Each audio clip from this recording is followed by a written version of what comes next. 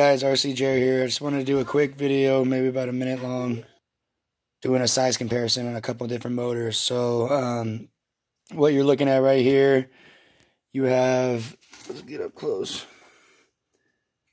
the hobbywing xerun 10.5 turn censored stock, the V10 version. And that was in my drift car, but it's going to go into my son's arrma granite. So yeah, that's the size of that one. And over here you have the motor from the Redcat Blackout SC Pro, which doesn't look very big, but this thing's pretty powerful for a little 10 scale car. It's the 3652B 3800 kV sensorless 4-pole. Yeah, that's a good little motor right there. But for a size comparison, it's just a little bit bigger. Here, hold on, let me grab these both.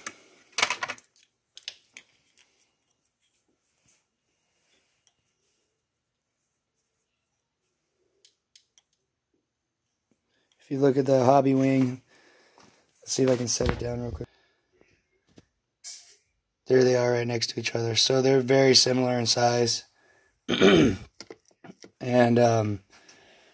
this motor is obviously a little bit better, but don't get me wrong, this thing, that was my first RC car, was the Redcat Blackout SC Pro, the brushless one that this came with. That was a fast, short course truck. I like this motor a lot. So yeah, that's just a comparison of two smaller size brushless motors. And as we go over here, let me stick them back in place so we can keep comparing. Alright, so we got the arrma BLX motor right there, the 2050 kV that comes in the arrma Creighton, arrma Italian, Typhon, Outcast, Notorious, Sentin. I think the Sentin, yeah. So any of the BLX 6S cars, that's the motor that it comes in. So you can see where it ends right there. And then as you can see pretty much if the pins were in the middle, if these were turned around, pretty much two of these is about the size of the BLX motor. Maybe these would be a little bit bigger side by side than that, but close. But then if you look at the TP power motor, it's just way bigger.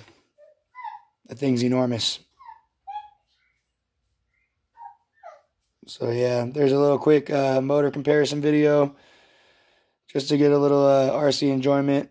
So hope you guys have a good weekend. Take care.